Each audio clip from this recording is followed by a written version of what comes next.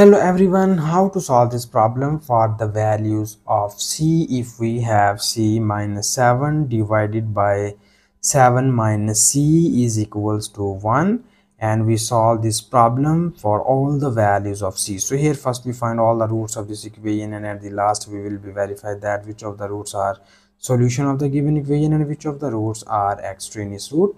Also at the end I can explain the term extraneous root, so please watch this video at the end. Further, we solve this problem for two methods.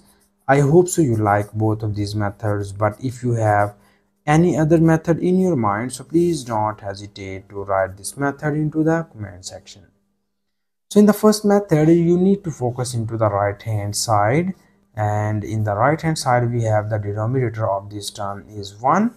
So now we cross multiply the terms. So when you cross multiply the term, this means that we multiply 1 with this value and it will be written as 1 multiplied by c minus 7 is equals to 1 multiplied by 7 minus c. So in the next step we have 1 times of this term is equals to c minus 7 and 1 time of this term is equals to 7 minus c. And in the next step we need to copy down the variable terms into the left hand side, and it will becomes this is minus c and here becomes plus c. This is minus 7. When we move it into the right hand side it will becomes plus 7. And now we have this is c plus c becomes 2c equals to 7 plus 7 becomes 14. And now for the values of c we divide both of the sides by 2. So when we divide both of the sides by 2, it will becomes this 2 is cancelled out by this 2, and we get the value of c is equals to, these are 2 7s are 14. So we get here the value of c is equals to 7. So this is the first root of the given equation which we get here from first method. And now here in the next step we need to verify that is this root be the solution of the given equation or is this root be the extraneous root. For this we need to copy down given question statement. Here it is c minus 7 divided by 7 minus c is equals to 1. This is the given question statement, and now here we will substitute this value of c into the left hand side and we check the behavior of this equation, so that so when you put it here it will becomes 7 minus 7 divided by this is 7 minus, again we have the value of c is 7 is equals to 1 or not. This is the our claim. And now you see here we have 7 minus 7 becomes 0, and this 7 minus 7 is also becomes 0 is equals to 1.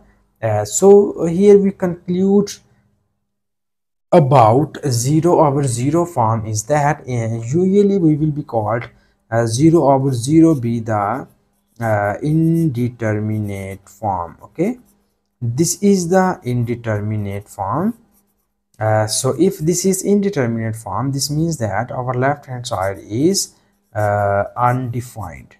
So if our left hand side is undefined, this means that the value of c is equals to 7 is not satisfied our given question statement. Okay, so if this is not satisfied our given question statement, so we call that c is equals to 7 be the extraneous root of the given equation. Okay, it is the extraneous root. Now I can explain the term extraneous root. So the roots which cannot satisfy our given question statement is called the extraneous root.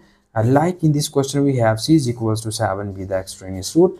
So here we final conclusion about the solution of this problem is that this equation has no solution in general. Okay, but this has extraneous root, that is 7. So this is the final answer which we get here from first method. Now here we again solve this problem for second method. So for second method we need to copy down given question statement here, and the given question statement is that c minus 7 divided by 7 minus c is equals to 1. This is our given question statement. And here in the second method we just do the sharp calculation. So here we need to take common negative sign from the numerator. So when you take common negative sign, it will be written as 7 minus c divided by 7 minus c is equals to 1. So you see here this 7 minus c is cancelled out by this 7 minus c, and we get here this is minus 1 is equals to plus 1. And you clearly see that minus 1 is not equals to plus 1 in general. So if this is not equals to both of the sides are not equal, so this means that we cannot get any value of c in second method.